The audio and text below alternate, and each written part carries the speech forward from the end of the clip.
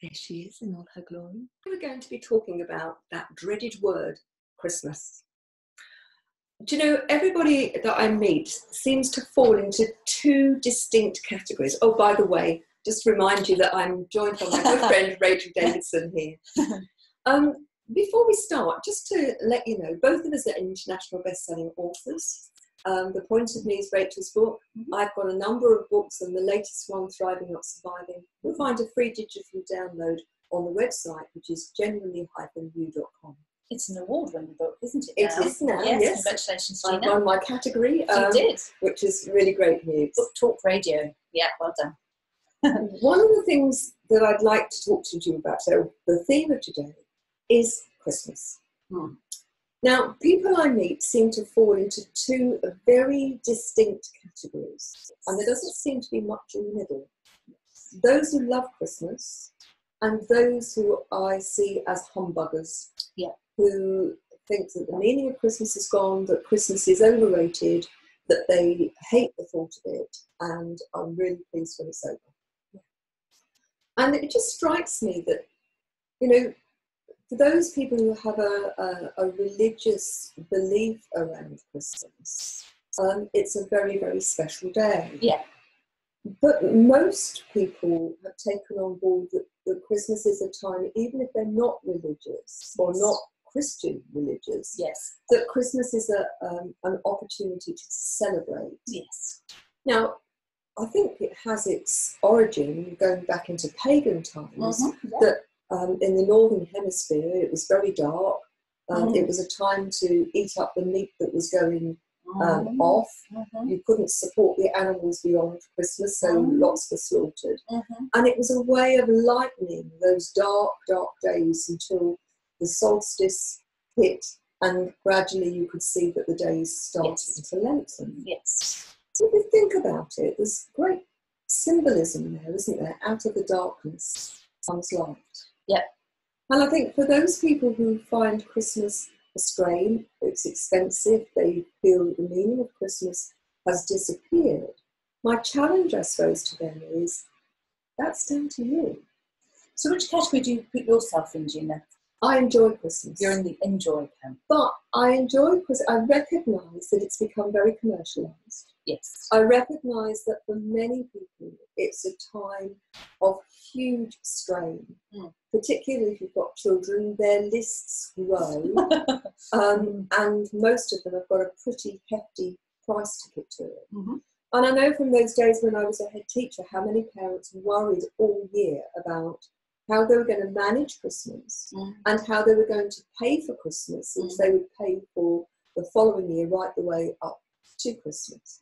That's one of the reasons that I wrote and created the series, The 12 Days of the Holiday, to help people perhaps think differently about Christmas.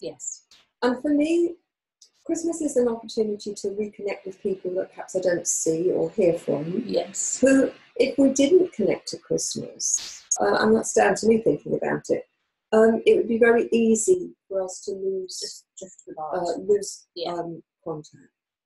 It's an opportunity to think about other people, and to do something for others. And again, I'd like to think that we do it all the year round, but I think it's particularly poignant at Christmas to be able to think about other people.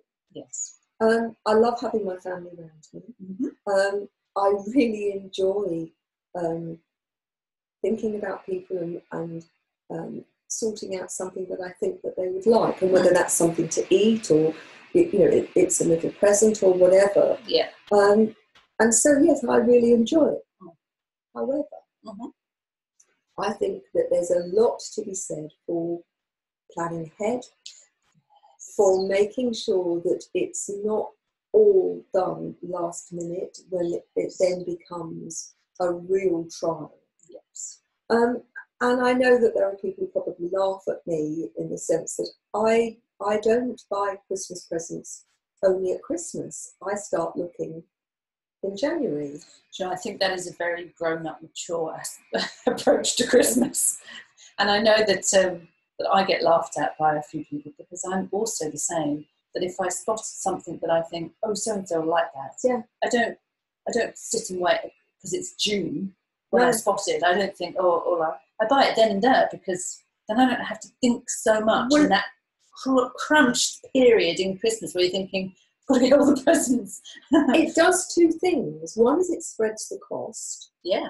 And the other is that, just before Christmas, when there's lots of other things to do, the danger is that you can't then think of what they want. So I listen out, and if I hear people say something, then I don't always manage it right, but I like to think that I'll buy something that they will like rather than something that necessarily I like. Yes. And I think it's not just about the presents. For me, the preparation starts. I send a lot of Christmas cards. It's my way of keeping in touch with people. I know a lot. I buy my Christmas cards in the January sales. And so I can buy nice cards, but it doesn't break the bank. When I buy stamps during the year, I'll buy an extra book of stamps and I put them to one side for Christmas. So you haven't got that, oh my God, I've got to get to the post office. No. Creating labels on the computer. So once you've got your address label set up, that saves a huge amount of time. Of course, if you've got a computer. Yes. But even if you haven't got a computer, if you write them out and photocopy them, is another way of doing it, and then cut them up and then just stick them with a bit of Pritt stick, can save you a lot of time over the years. Yes. But I think before we sort of go into the making Christmas easy, just think about the Christmas story. Yeah. Giving a gift. Yes. And sometimes it's not about the present, it's about the gift of time. Going to see somebody who perhaps wouldn't have a visit otherwise. It's about, making an effort without having to be, a martyr to it, but actually doing it in a way that supports both the other person and that you can feel good about you. Yes. I mean, I wonder how many people who are listening out here to this have people in their life that there's been an argument or there's been a rift. And whilst 365 days of the year, 366 days in a leap year, there is an opportunity to offer an olive branch. Then to me it seems that if you haven't done it throughout the year, Christmas gives you a perfect opportunity to say, do you know what, life's too short. How about we bury the hatchet? We don't have to agree, but we do, I care about you. And even if I don't believe the same things as you, or I don't like the way things have panned out, I'd like to ruin my life, even if it's on a very controlled basis. I'm reminded, my brother suddenly dropped dead. You know that. He was cycling, going to do his last rehearsal for the London to Brighton cycle race. And one of the things that taught me was life is very, very short. You never know what's going to happen.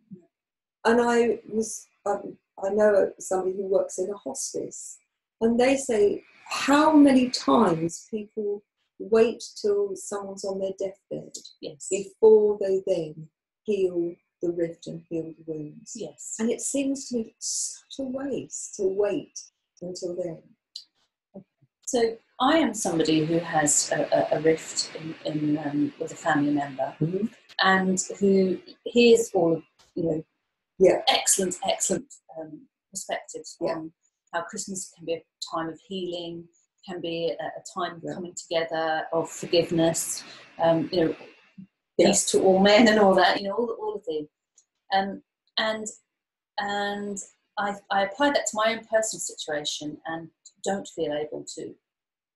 Now, there's a lot of context behind this, but to keep it brief, the context is that I have tried olive branches and they have not been accepted. So for me, I do feel a guilt pressure of being separate from my sister in this way. And it does occur to me that this is the time of year where, I could try again to do the olive branch and so on and so forth. But I find that at this particular point in my life, for lots of very complex, you know, and we're talking like decades worth of stuff, that giving myself another guilt trip over it just because of the time of year begins to make me feel bad about the season. I'm going to stop you because this is not about the guilt trip. No. Okay, anything but. And the other thing is, the only person we have control over is us. Yes. Okay. There's a rift, and my advice would be, the first thing is, if you forgive the other person for their part, and you forgive yourself for your part, in some ways the rift does not have to be mended by falling upon each other's shoulders and isn't it wonderful? No. But I think if you were able to work on the letting go of the hurt that rift has created at an energetic level, just send your sister love. Yes. That the healing of rift can be at a personal level, you know, where you give somebody a hug and say, let's go on together. But sometimes that's not possible. But forgiving, remember, forgiveness is not about condoning or forgetting, but it is about just letting go of the power of that hurt. I totally agree. I think the point is that I begin to feel more of the guilt because of the season of, you know, and you see the Christmas movies, you see them with I was watching Christmas with the Coopers, which is a great movie if anybody wants to watch a dysfunctional family and see the truth of how some families behave. But even that film had like this Disney-fied happy ending. Yeah. And so there is this general season, and I think this is why a lot of people start to get a bit bar humbug, because you get a lot of external pressure for life should be perfect, you should have a perfect family. Decent all the shoulds, I'm saying. This is the messages that are out there. Well, that's the meaning that people take from it. Yes. And I think it's an interesting one and a very powerful message that I'd like to get across. Yes. That this is not about you should do this, you should do that, you should do the other. And in many ways, when you talk about healing the rift, whether that's in person or at an for those of you who are not familiar with sending an intention, I call that an energetic act. Yeah. But if you set the intention that you forgive the hurt of whatever it is, and that you send that person love, even though you don't agree with what they've done, but ultimately that you value that person for who they are and you send them love. But probably as important, if not more important, is to forgive yourself and to take the learning. And the learning may very well be that the two of you are never going to be able to have a close relationship, a close one, as you did in the past. And I think that's part of the hurt, is that you were once very close. And that I would suspect, although I don't know, that there is a sense of being betrayed, a sense of being rejected.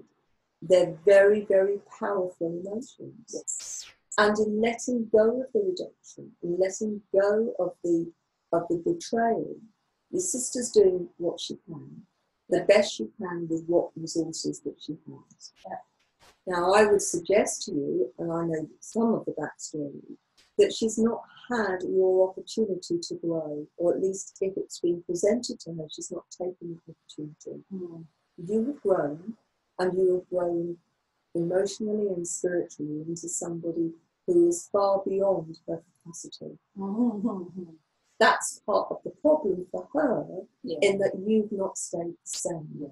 And I suspect that she feels equally betrayed and equally rejected, because it's as if you're speaking Swahili and she's speaking French. So part of the problem is there is the opportunity to communicate. Yes, you use words, but the words are perceived in very different ways. Yes. And so the rift gets bigger. Yes. Now, if you send forgiveness and you send the intention of love, it's been my experience that starts to shift things. Yes. Now, it's not instantaneous. You know, I say I love you. It's got to be heartfelt. Yeah. It's got to be meant and consistent. Yeah. And I think when I begin to feel those shoulds crawling up on my shoulders, I remind myself that, this peace amongst all men, it does apply to me too. I am allowed a sense of peace. And I also try to remind myself that Christmas is actually just another day. It is just one. And of course, depending on where you live, people celebrate it on different days. Yes, exactly. So here in the UK, the tradition is, generally speaking, to have most of the activity on Christmas Day itself. But I know in Europe there is a tradition to do much more activity on Kingstone, 5th or 6th of January. Yeah, and Christmas Eve as well is one. So actually, when you sort of put that all into the mix, Christmas is really about what you decide you're going to make. And that's particularly relevant to me also now that my family is my marriage broke down, and so my children now have 2 Christmases, one with me and one with their father. And that was quite difficult to transition into, that sense of we're not going to have that, in inverted commas, perfect Christmas morning, because there is a break point at which the children leave and go elsewhere. And I had a lot of people asking me the first year where I lived at, how are you feeling? How do you feel? And again, the sort of the pressure, external pressure, internal pressure as well, because obviously I was aware of, this is going to feel different, of, should I be more upset about this, or should I be doing something different about this? And that sort of sense of, how do I make it perfect? I'd like to just spend a few minutes redefining perfect. Yeah. Because one person's perfect is another person's hell. Yes. So perfect is what's right in that time. Yeah. And ideally a situation where it's win-win for everybody. Yeah. Rather than, in order for me to have perfect, you've got to have hell. Yes. And so all of us, we are in effect in life muddling along, making the best of what we can. Yeah. I mean, you might argue, I'm single, I have no children of my own. And so if you look at the perfect Christmas as it is on Disney, I should be married with 2.4 children, a Labrador or a Retriever. Yeah. But actually, I choose, and it is an active choice, to make the best that I can within the circumstances that I have. Yes. Now, if I was on my own for Christmas, I would go and help at a crisis shelter. Yeah. I would go and do something with other people. Yeah, yeah. And I know friends who've done that and have had the best day ever because they have been helpful. They've been with other people who are determined to make the few days of Christmas as good as they can for those people who, for whatever reason, have been out on the streets. Yeah. I would find a way of connecting with people. Yes. Now, you may be somebody who would think my ideal Christmas would be a TV dinner and to watch completely on my own TV all day. Never get out of bed. Maybe that. And if that's your perfect Christmas, that's great. But what we do is we set ourselves up for failure.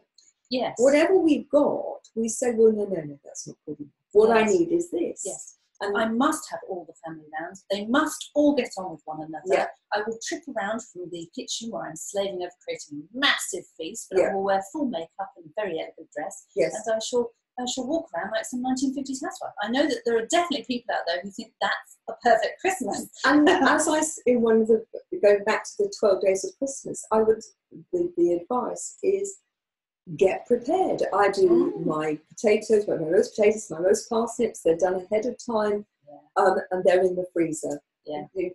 I get as well prepared as I can. Yeah. The other thing is, don't be a victim. Yes. Ask people. Yeah. Here you are. You did the sprouts. You can actually have a really great time if everybody's involved. Yeah, because you know what, it's fine if you really want to work yourself like that on the day, and that's your definition, and you get to the end of that day and you think, I am really, really exhausted, but I have loved every moment. And that is totally fine to do it. Absolutely. But what happens is that you have somebody so often slaving over the stove, being expected to do everything, and resenting every minute. Beginning to feel like put upon. When's my Christmas going to happen? Huffing and puffing, but not actually saying, look, if you want a Christmas dinner, let's all get together and do it. Yes. And making it convivial. Yes. But when you make a huge chore out of it, it becomes a huge chore. Yes. So the same way with presents. You know, I know there are many people who are in financial straits. Yes. I mean, the food banks, if you're listening to this in the UK, we've never had more food banks, which I find an awful situation. In If you're listening, civilized society. Yeah. Well, let's let that go. But if you've got no money and you've got children who are asking for things, it's very, very difficult. Yes. So what I would say is you can have a lot of fun by actually making a very small financial limit. Yes. So I have some friends, and the limit is £5, which is about on today's rate, about $7. Yeah. And you can use that for materials or ingredients. Right. Or you can use it to buy something. Yes. Not allowed to spend any more, but the idea is to be as creative as you can. You know, it's rumoured that the royal family have something very similar. Yeah, because it's not about how big the box is or how shiny. Yeah. Most children's toys, you know, a week on, are going to be consigned to the cupboard and not used again. Yes, yes. Get the kids making presents, you know, simple things. It doesn't have to be hard. They can make some simple sweeties for people, and the ingredients are, you know, pretty cheap: icing sugar and a bit of food colouring and so on. Or that you choose to, no presents, but we're going to have an outing. And the outing doesn't have to cost a lot of money. No. But we're going to go and do something as a family.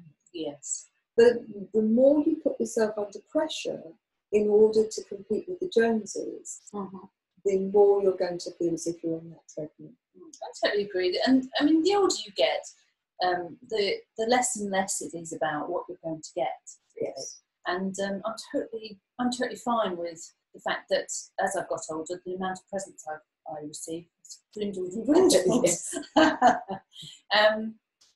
I have the opposite issue actually with my children, in that my son is like getting a blood out of a stone for him to give me a Christmas list. But you see, isn't that interesting? Because if you go back, there was no such thing as a Christmas list. No. It was a surprise at Christmas. Yes. And sometimes the surprise was great. I can remember, you know, having, getting this amazing doll that my mum had made clothes for.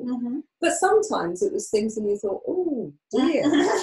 But that was part of growing up. This business of I've got a list and I want everything on my list, it's a relatively new phenomenon. I agree, actually. I mean, you know, I was growing up in the 70s, and I guess it's, you know, paper catalogues would come out filled with toys, and me and my sister would pore over it for months and be like preparing our Christmas list and all the excitement of it and stuff. And I remember that very clearly. So actually there's a little bit of transference going on. So when I say to my children, have you created Christmas list? I mean, you write a letter to Santa. Yeah, and I'm slightly hoping that they've still got that sort of magical view of it. But actually, if I boil it right down with my son, it's like, I know that if I get him the wrong computer game, then my name is Mud. And so I'm trying to mitigate something and again, you see, then I have to sort of say to myself, hang on a minute, is that what Christmas is about? Is it? So, I mean, he hasn't given me a Christmas list this year, and I have explained to him that I don't want to take the risk of buying him the wrong computer game that isn't compatible with this, or he's already got, or, you know, and this is a subject that is beyond my ken. Being middle-aged and female, computer games are not where I'm at. So I'm not risking spending expensive money on stuff that he's just going to go and hate. So I have said to him, look, if you don't give me a Christmas list and sort of guide me towards what you want, then I think you're just going to have to get money. And that's a bit sad, but if that's what you really want, can you just bear in mind that your sister will be opening lots of presents and you'll be opening an envelope. Just think about how you feel about that. But actually part of my, I'm not going to get too uppity about Christmas, is having to let go of that, again, perfect vision of him sitting amongst a pile of presents and opening them with joy on his face. We create this fantasy, and the fantasy is that it has to be a particular way. Yeah. And actually, life isn't like that. I would suggest to people, relax a bit.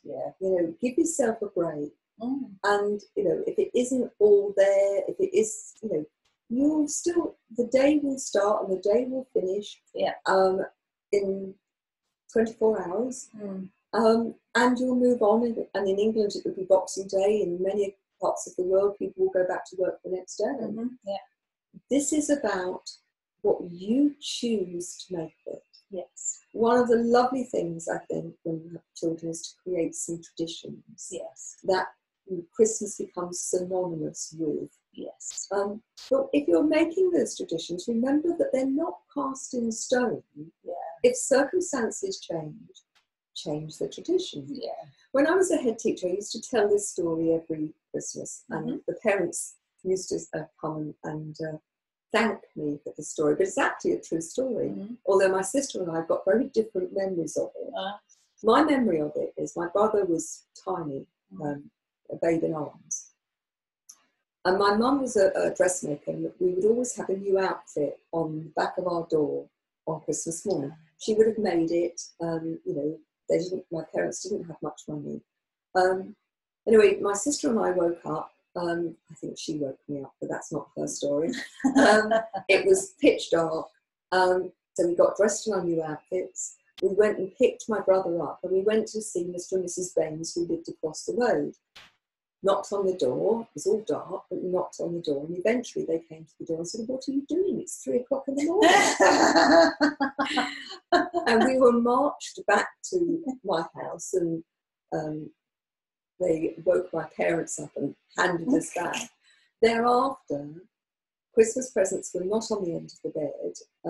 They were under the tree. The lounge door was firmly closed, and we were not allowed in the lounge until my parents got up and we'd had breakfast. That's mine. Yes, those are my traditions. So the parents loved it. I mean, we had a little stocking, with the traditional satsuma and so on. Piece of coal, Actually been all together. But that tradition came out of necessity now. So you can make traditions, but they don't have to cost you a lot of money. No. One of my friends in the village, she has a lovely idea. She sets a treasure hunt on Christmas Day. Oh. She goes to sometimes to the local woods, sometimes to the park, and she sets clues.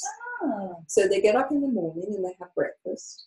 Whatever the weather, they go out. Right. And she has 4 children. They're now into their 20s and 30s. Right. They still insist on having a treasure hunt. Yeah. And she takes a picnic. Yeah. They don't have Christmas dinner. Do they not? No. Wow. They take a picnic, and they're out for several hours doing that, and they come back, and then they just settle down, and by that time the children were exhausted. Now, as adults, they're exhausted. Yeah. And they've spent the time being together, laughing together, and it's taken a bit of thought. And if you win a clue, there's a tiny little prize. It might be a packet of sweets or something like that. But their Christmas Day is full of activity. Well, doesn't that prove to us all that this the Christmas that we see on the telly and in the films is a tiny, tiny slice of what reality actually is? Yeah, absolutely. Yeah. I've got some. So thank you for joining us. Those of you that are joining us. Love to know what sort of Christmas you have. What are your traditions? What are the challenges that you face when you're thinking about Christmas, and how do you overcome them? Yeah. Because I think when we share the ways in which we overcome these things, we can make Christmas a little bit easier for everybody. It starts to give you permission to do Christmas your way when you hear about the other ways that people are doing it. There is no right or wrong way. Yeah. And I think, if we could get away from being perfect and start to be genuine. Yes. To look for ways to give pleasure to yourself and to others. Yes. And for me, Christmas is about sharing. It's about making that connection. Yes. But I would say, it's time to make a connection with yourself. To be kind to you, to recognise that within the whole business of Christmas, there is an opportunity to serve everybody else's needs, but without diminishing your own. Yes. And it's about how can you all have a lovely Christmas. Yes. So, think about this next few days and how you can help yourself. Just take the pressure off. If there's a few less things on the dinner table, nobody's going to notice. I mean, it's a roast dinner with knobs on them, isn't it? It certainly is. And if you've got relatives who, when they have a drink or too much of a drink, get to be difficult, well, spike their drink with some mixers. I was going to say, water the alcohol down before they arrive. Or just don't have it in stock. Yeah. So I forgot to get it this year. Yeah. Oh well. Yeah. So wishing you all a very, very Merry Christmas. And take care, and we'll look forward to 2019. Thanks very much for joining me. Lovely to see you. Bye now. This is Gina Gardner from Passionate World Radio, your host today.